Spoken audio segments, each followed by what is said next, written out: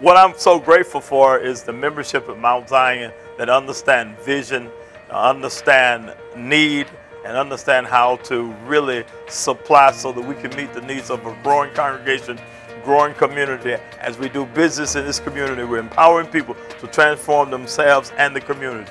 This is one of the main area for our preschools. As you can see now, work is being going on. And what we're going to do with Sacrificial Giving this year, replace the stoves, replace the refrigerator, the things in here that we use on a daily basis. Right now, individuals are preparing for our preschool.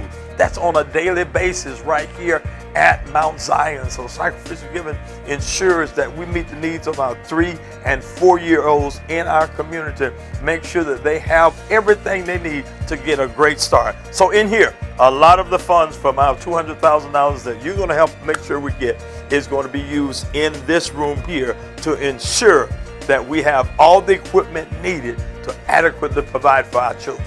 Aren't you excited? I am too. Let's move. We've got something else I want to show you. Mount Zion has been very good stewards of what God has given us. This addition was put in 1998. These tables were the original tables that we got in 1998. Guess what? All the dinners, all the wear and tear, it's actually showing now on these tables. So part of your sacrificial giving this year will be replace our tables.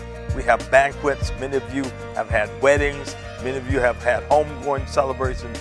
This is where it all happens, and these are the tables and chairs that we're using. Guess what? After 25 years, it's time for them to replace.